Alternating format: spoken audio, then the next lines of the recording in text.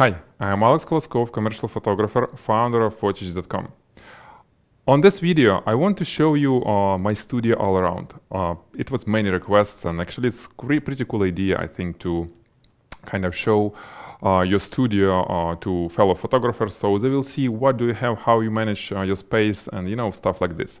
And since we're moving to California, we live in Georgia, next month, and everything will be disassembled and basically won't exist anymore in the way it is now. I'm going to record video using this cool Google Glass. I will walk you through all I have all around and what served us our business for 8 years. We've been shooting in this studio. It's home-based, it's small space, and well, you see how we managed to make it work for us. And before I start, sorry for the mess. It's quite messy. We already start packing, so it will be many boxes and things like this. But honestly, it will represent the real environment in the studio because, well, I have quite messy work style and lifestyle. Okay, so let me turn on this. Okay, Google Glass, and we'll go from here, from this studio. So you've probably seen this space a lot before, right?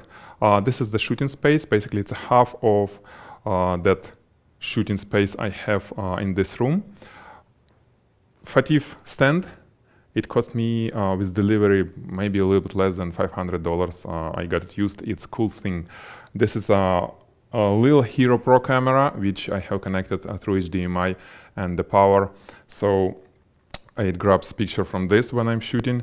And this is another camera, right, which record everything. And this is what software I use. I use Telestream Wirecast software to record the whole thing. And little thing, what I have here. For example, this hanger, this is Manfrotto, well, whatever you call it, easy to hang all that stuff, stands and things I have. Then I used this, basically it's support for a table from IKEA, 2 of them, and I flipped them upside down and fixed it to the wall, so they work as holders for all that diffusers and other light modifiers I have. Okay, as you see, I have painted the floor in gray. That's what works for me. I don't shoot people here. I don't need white walls. And I even covered this wall with the black fabric. So all the windows are covered. I don't need any natural light. For video recording, I am using these LED lights. Okay. I can show you it right here. This LED lamps, which can be easily dimmed if needed, kind of cool. It's much better solution than what I have on top. This fluorescent, I put it myself there. Okay. Then little table I have here, and that's usually what I have stuff for the shot. If I'm preparing the shot, I put things which I need here. Table is on the wheels, so I can easily grab it, have it next to my shooting area, and do the lighting setup. Okay. Then few boxes with stuff which again are frequently used on the shots. Then I have these cabinets. It's kind of cool cabinets with this mesh. Mesh cabinets on the table. So all kind of stuff which I may need, like cleaning supplies, for example, right? Some, tapes and other thing. Then a little bit messy, but it's basically cleaning and some polishing and again tapes. And cables, all that kind of stuff which photographer may need. Then on the table, I have lenses, the chargers for the batteries, all that kind of chargers, little lamp which helps when the studio should be dark, it highlights the table.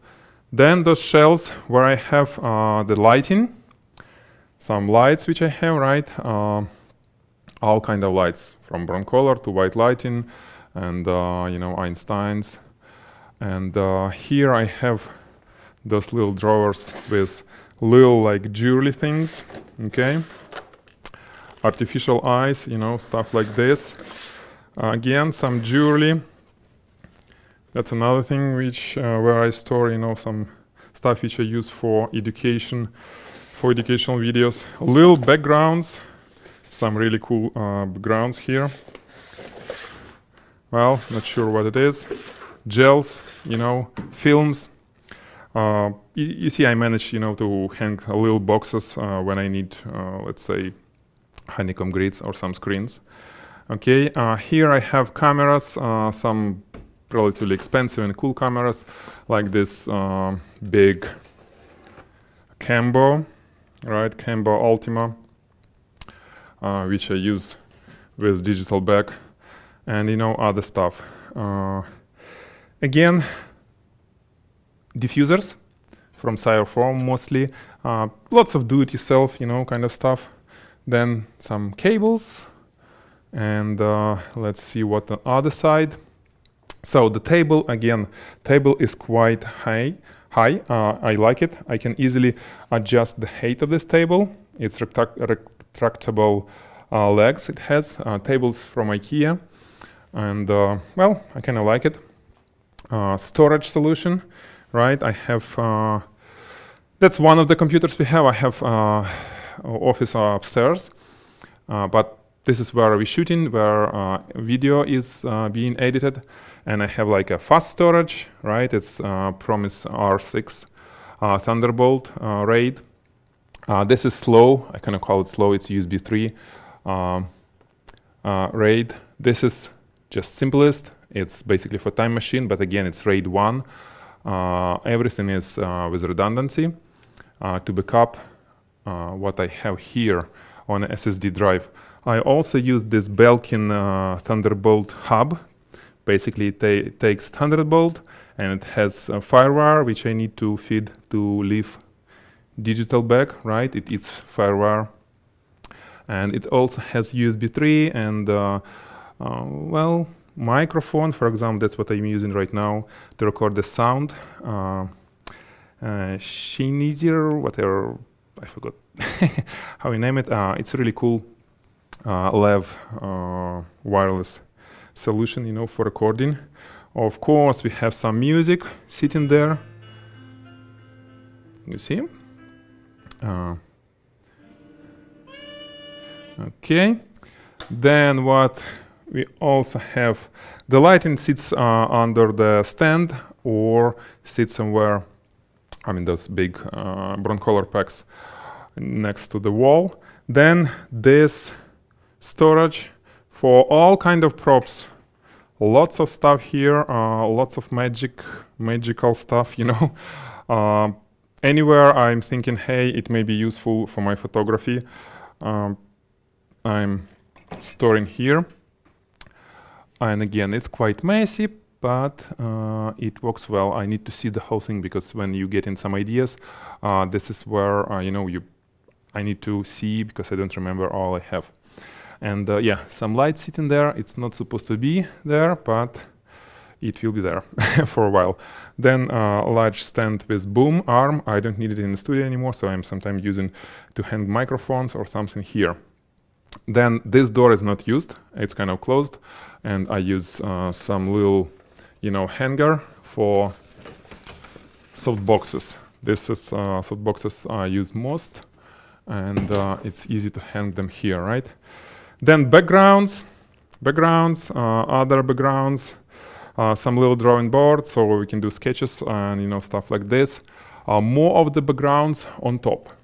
Okay, so this is how the whole studio, basically I call it shooting area. That's where all magic happens. By the way, I have these things on the ceiling, that plastic cover. I can easily use these wires to cover the whole area. You see one more there. To hold the whole area with plastic when I do my splashes. So it's kind of relatively permanently sits there. Okay, let's move to this area. Because it's a basement of our house. The whole basement it's like a studio. So on this area, again, it's messy. We have TV which connected to the iMac through Apple, or there is computer for this. Sometimes we need just a computer. So I can easily translate what's going on in the studio to this big monitor where clients can be sitting here and watching what I'm doing, okay? And here is another thing. Again, it's all mess. This is props, but basically this is area where clients can sit and talk and enjoy their life while I'm shooting there. This is the entrance to the studio, so kind of main doors. And this is just a storage. Yeah, entrance to the storage. Well, I don't care about first impression. I care about my photos to be good, not how the studio look like. And again, it's all disassembled now. We used to have much more stuff sitting here, but basically large soft boxes. And yeah, this huge one collapsed sits there. I also have some stuff for protecting from spills, when we use paint and things like this. We need lots of rugs and covers. Okay, so this is how this area looks like. Then, yeah, by the way, this all plastic glasses, really cool. You can, yeah, sounds cool. So you can throw them, really cool to learn negative photography and all kind of stuff. Chairs. This is the bathroom with some steam room, kind of cool, not for clients, but we kind of enjoy it sometimes. Yeah, little steam room. And here's, again, mess. But basically it's a kitchen, right? It's a studio kitchen. We almost never cook here for us. But it has, for example, here lots of dyes and food colorings and stuff like this, which we use for liquid photography. Yeah, maybe some coffee, some tea, nothing major. Okay, so full kitchen from IKEA, by the way. We installed it ourselves. It's kind of cool. We like it. Yeah, it's more like a props here. All this is used for trainings, for these videos. And yeah, some things which clients left, like this slow cookers. We are shooting them for Walmart a long time ago. And the boxes to be sent to B&H, with test stuff. Large shooting table, partially disassembled. So this is how it is. Okay. This is the studio, and I think I covered almost everything possible in that short time. Okay. This is it. Thank you for watching, and well, we can always discuss, ask me questions if you have any. Go to Photigy.com. There is a forum. You can always post question or join our Facebook group where search the Photigy. You'll find Facebook group Photigy. That's where all our members are really active, and that's where I communicate with you guys. Okay. So see you in California in August 2014. That's where we'll have a much larger studio, not a home-based studio, and well, everything will be quite different.